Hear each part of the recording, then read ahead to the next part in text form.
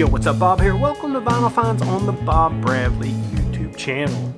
This is number 66. That's right, folks. Number 66.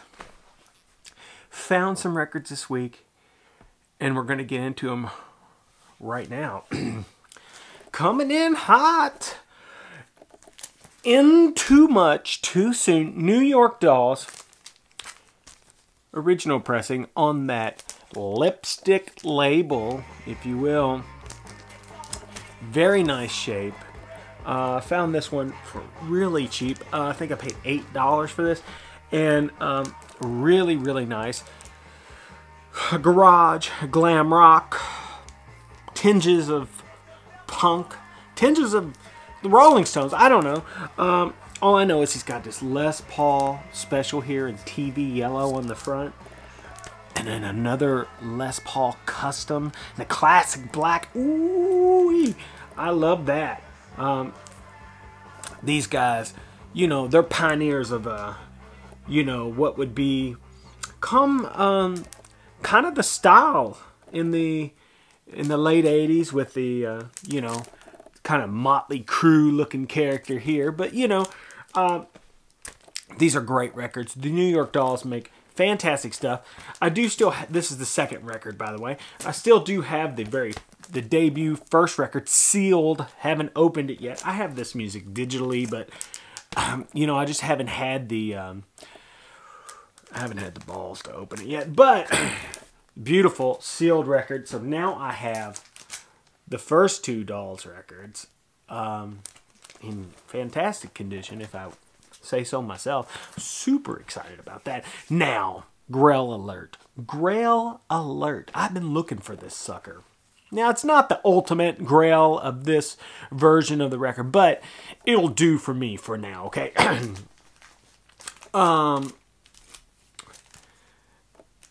Dead Kennedys. Fresh fruit for rotting vegetables, right? On that DK custom label. Found this for virtually nothing, right? Now, what you're looking for on these, see the band here on the back? See how they have their heads? Well, this is just like a rando band, okay, that they put on the back and Photoshop. See the Dead Kennedys drum head there. And then later the band got wind of it and said, hey, you can't put us on the back of your record. So they had to cut their heads off. And, you know, if you're going to find a copy of Fresh Fruit for Rotting Vegetables, you want the one with the heads. Now, there is an earlier one that is orange instead of just black and white. That one's even harder to get. But I was super stoked. There's nothing cooler than this Dead Kennedys center label here. Now, okay. Me and the wife have parents that are Vietnam era, and you know there are tunes on this that are political in nature, and you know, even my wife's father is a helicopter pilot and flew in the Vietnam War, and she even got in trouble one time for wearing a Holiday in Cambodia t-shirt, okay? So, you know, this is a serious record, folks, okay? You got burning, rioting people, burning cars on the front. Yeah. Fresh fruit for rotting vegetables, the Dead Kennedys. Some real punk rock stuff there for the kids that don't know. Speaking of real punk rock stuff, and something I've been looking for a while now. Bam! The Cramps A Date with Elvis. This is a tour copy with that golden lettering there. I just love the way this record looks, obviously, and you can't really tell, but it's on a, well, let me pop it out. I hate when I have to get the record out. You're still not going to be able to tell, but it's on a blue translucent vinyl with that, I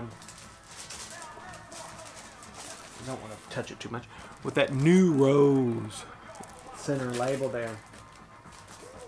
Well, I do have it open. Here's the back. Get the cramps on it.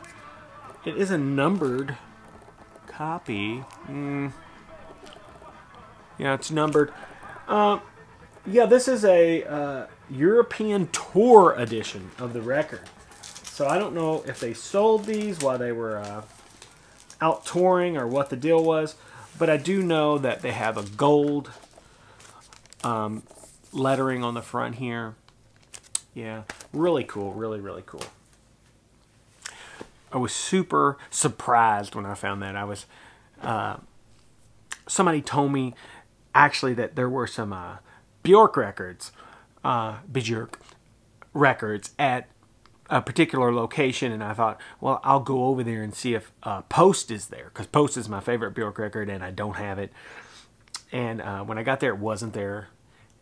And I was flipping through, and I found that Cramps record, and I was like, what? So I couldn't believe it. I was so happy to find it, and you know, because it's hard to get original Cramps pressings, and colored vinyl is even tougher. But you know, what can you say about the Cramps? It hasn't already been said on the VC, and what I've said millions of times: they're punk, they're rockabilly, they're country, it's outsider, avant-garde, it's everything. It's everything. All right, so next, Beck.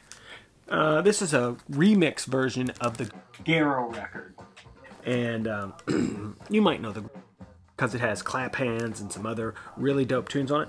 But this is even different because this is remixes by several Air, 8-bit, EL-B, and more, according to this hype sticker. This is in the shrink, custom labels. I mean, it's pretty cool. You know, it's really not that far away from the original versions of the song. There's just like some additional like noises and scratching and stuff. It's pretty good though. Definitely a pretty decent sounding record too, by the way. Beck, Guerrero Lido. Really cool. Was happy to find that. I've been looking for this for a while, and I don't know. I have mixed feelings about it. I'm sure you all know this record. It is Bob Dylan's "Oh Mercy." Now, the reason why I was looking for this is because it's produced by Daniel Lanois, and I'm a big Lanois fan. He, you know, if you don't know Daniel Lanois, he's really known for, you know, kind of a big ambient sound. He's worked with all kinds of people, Neil Young, Brian Eno, Dylan, obviously, and many, many others. But I was really interested in checking this record out, and it's pretty good. Dylan's got that kind of aggressive delivery on a lot of the tunes, but it's pretty solid. If you see it, pick it up, but I wouldn't like maybe go searching for it. I mean, you know, Dylan, an American treasure, a true genius, and another solid effort from him. This one's in very clean shape on the 360 Columbia label. Really stoked on that. Can we get serious for a minute? I mean, like, deadly serious. I pulled some records out of trade fodder to get this next one. Bit of a grail for me. Yeah. So far, 2020 has just been filled with personal grail records for me. I don't know what's going on. But here's one. Bam. Jimi Hendrix, Axis Bold as Love. 3-color label on reprise. Yeah, man. this, I obviously have Axe's Bow of Love, you know. I think I have a, let's see if I can pull it real fast. Ooh, Where are you? Boom, here's my other one. Second pressing, 2-color label. So now I have first and a second. Both stereo, both very nice, you know. But 3-color label, we all know this record. It has maybe the ultimate Hendrix guitar solo. The outro solo to Axis Bold as Love is insane. It is fantastic, okay? Castles Made of Sand. This is a dope record. A few months, several months back, me and Jeffrey Lee Puckett and Sean Cannon did a review for Discogs of the UHQR version of this record. Little Wang is on here. If 6 Was 9, Spanish Castle Magic. Yeah, so this record is a super heater. This thing is in great shape, okay? When I saw it, I thought, yeah, that's a bit expensive. I'm going to have to go get some trade material. I didn't want to come out of pocket on it, but I did get it. Traded a few records for it, not a whole lot, like 3, and I got it. Now, it's cool because, of course, I have Are You Experienced 3-color label. Yeah, that's right. So, I'm working it out. I am working it out. Here we go. Yeah. Really stoked on that. Super stoked. One of my favorite Hendrix records. What am I saying? They're all my favorite. All the Hendrix records. Now, let's settle in for a second. When I first started buying records, right? Which has been a very, very long time ago. I think a lot of us kind of start in the same place. And I'm about to show the very first record that I ever bought with my own money. Okay, it's this. Boom, the Beatles, Magical Mystery Tour, right? Now, here's the deal. This is on the Capitol label, you know. It's not a first or anything like that. I didn't know anything about record collecting at the time. I was just buying Beatles records because, you know, that's what I wanted. And so I bought this, and not long after that, I bought this, a Sgt. Pepper's stereo on the green Capitol label. And, you know, these records, it's pretty clean though, you know, and it's got all the inserts and all that stuff. And I was going through my records, looking at what I had, right? And because these Beatle records were some of the first things that I bought, a lot of them are just the first ones that I found, you know? And I thought, well, I could probably get better pressings of the Beatles records because I just bought whichever ones I found first. So, and that were clean or whatever, you know? So when I saw this next record in the store, I thought, yeah, I better get it. Bam, the Beatles, Sgt. Pepper's Lonely Hearts Club Mono. First pressing on Parlophone. That's right, folks. You know, sometimes I forget how good Sgt. Pepper's is. And then I put it on and I'm like, holy smokes, that's a good record. Okay? Just on A Day in the Life alone, this thing is just spectacular. Yeah, you know, mono. super stoked on that. Sounds incredible. Kind of blowing it on.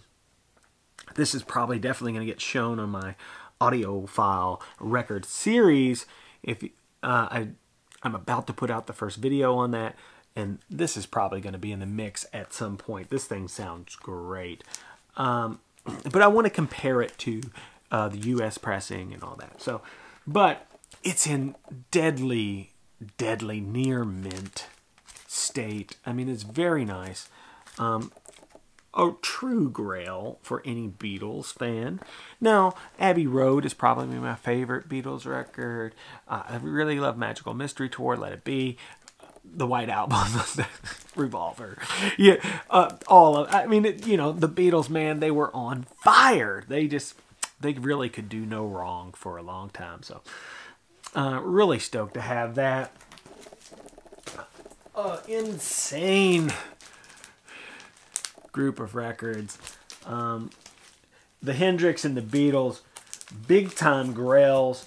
That said, I am really still super stoked on this Cramps record and the Dead Kennedys. You know, a lot of great records this weekend. I've been really fortunate lately, so I think I'm probably going to hit a dry spell here soon because I've just been scoring big time.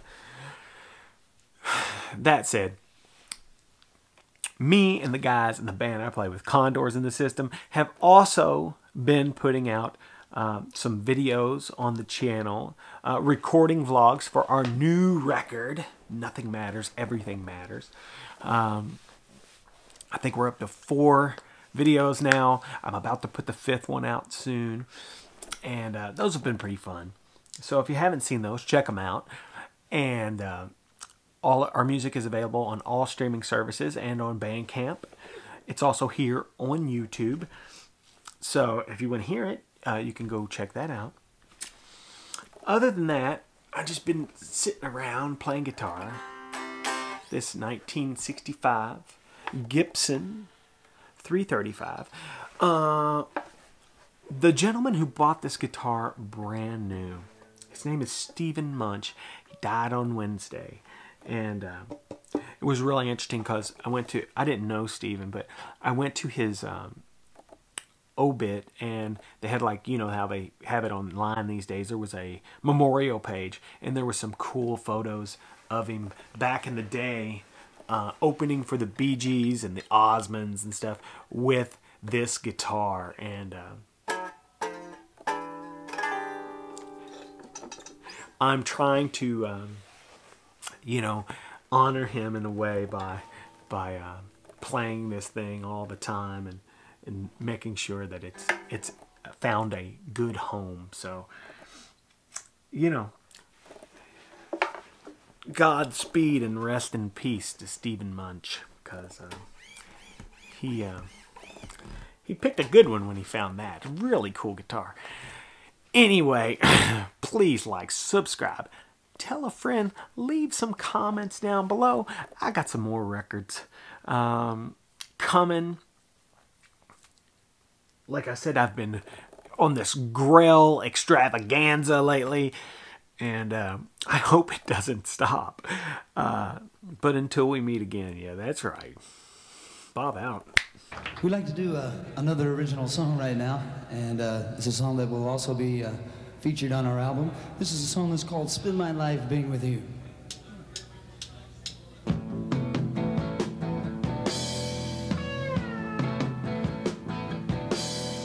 The stars out tonight at the most unusual light I've ever seen, but then I'm singing from a